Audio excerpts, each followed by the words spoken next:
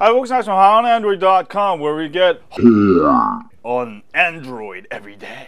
Anyway, today we're going to go ahead and take a visit to the AT&T and Verizon corporate headquarters and find out why they're locking the bootloaders on the latest flagship phones like the Note 3, S5, and the LG G3. So let's go ahead and do this, baby. Sorry boss, I just got an order from the CEO that you want locked bootloaders on all of the latest flagship phones. Could you confirm you really want to do this? Yeah. We're gonna have to lock those bootloaders. Since the popularity of Note 2, our sales have increased dramatically, so we can do whatever the hell we want. What about our customers? Don't you think they'll get mad and switch to another carrier? Yeah.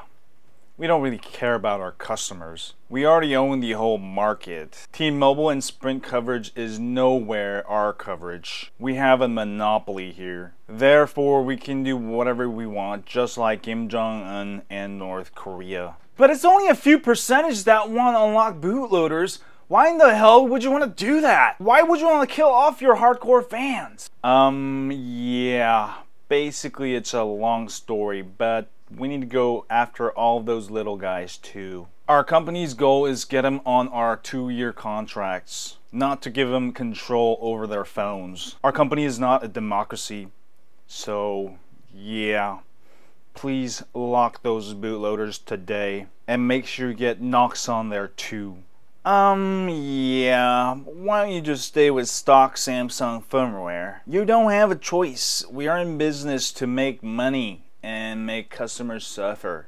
And take control over away from you that you've already paid full price for. Yeah, as far as I know, that phone belongs to us, not you. Thanks for watching this video, and as always, stay on Android.